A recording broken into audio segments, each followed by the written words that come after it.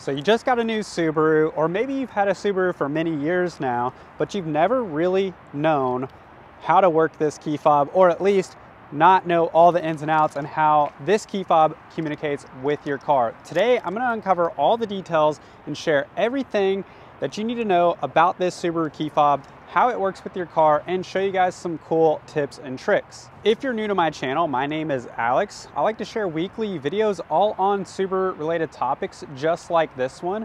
So if you want to learn all there is to know about your car, consider clicking that subscribe button down below. And if you guys have questions, as always, leave those down below. And lastly, if you guys learned something new and get value out of this video, all I ask is that you click the like button down below. That helps me out a lot and I would really appreciate it. Let's start first with some of the basics on your key fob. So the top button is your lock button. The star cluster logo is your unlock button.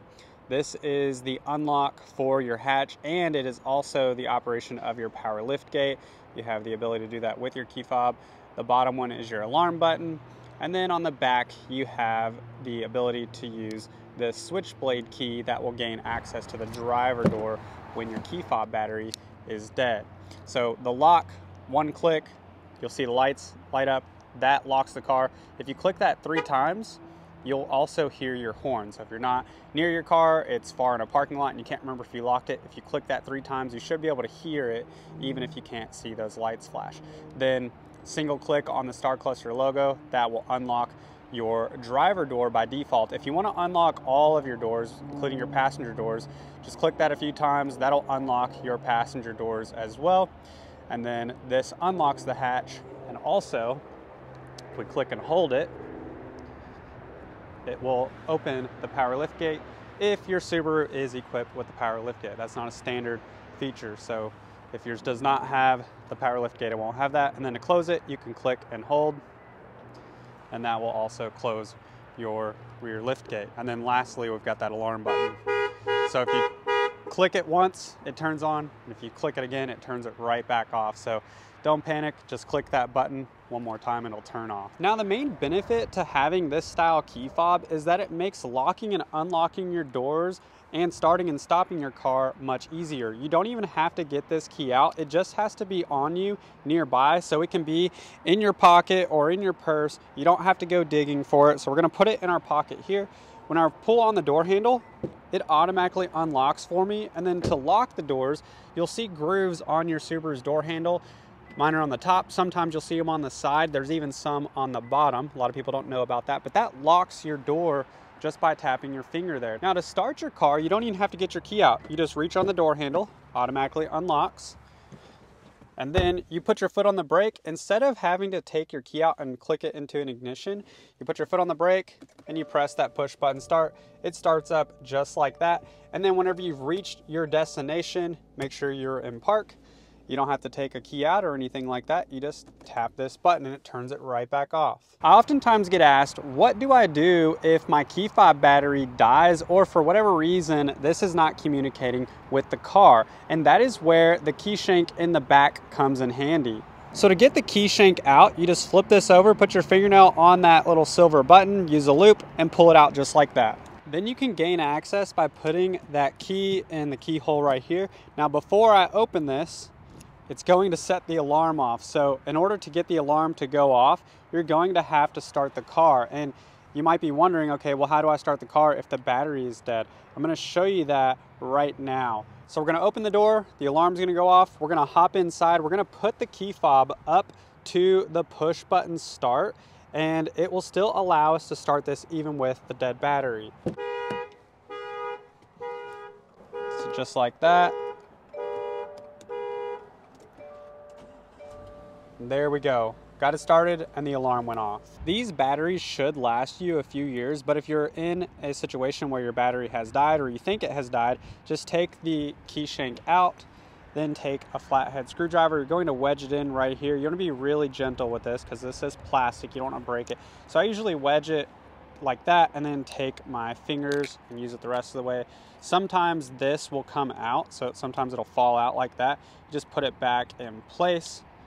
And this is the battery, by the way, is CR2032. If you're curious, you can pick these up pretty much anywhere, as well as at your Subaru retailer. Those are going to be readily available. Once you switch that out, then you just pop that plastic backing on and put your key shank back in place, just like that. And there you go. There's no programming involved. Your key will be ready to go and active on your car.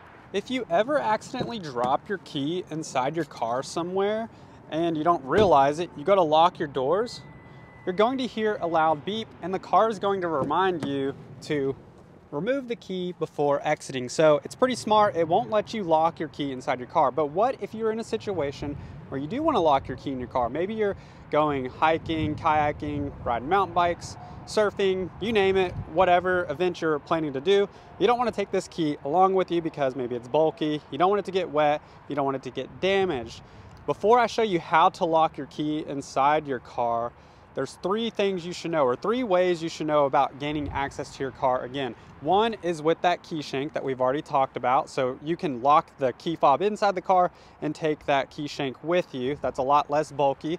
The second way, I talk about it quite a bit on my channel, is with the secret pin code access. So there's a button back here. You can set up a pin code, a 5-digit pin code, to gain access to your Subaru to unlock it when you return without having any key present. And then lastly, you can use the My Subaru app, so the mobile app on your phone, to lock and unlock the car and to gain access to it when you return. Now with the My Subaru app, you do either have to have cell phone service or Wi-Fi, so if you're going somewhere remote, definitely don't rely on that My Subaru app because you might not be able to get back in. If you guys want all the details on how to set up that secret pin code access on your car, click on the YouTube card above to the right. That'll tell you all you need to know about it.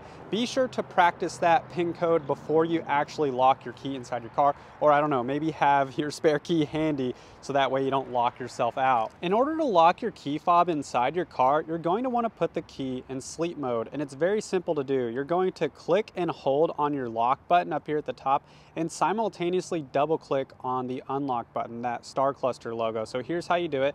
We're going to click and hold, double click, and now my key fob is in sleep mode. It's kind of hard to see because of the sunlight right now, but you'll also see the red light indicator flash a few times telling you that it is no longer active. And if you try to use it on the door, it's not going to lock or unlock for you with this key.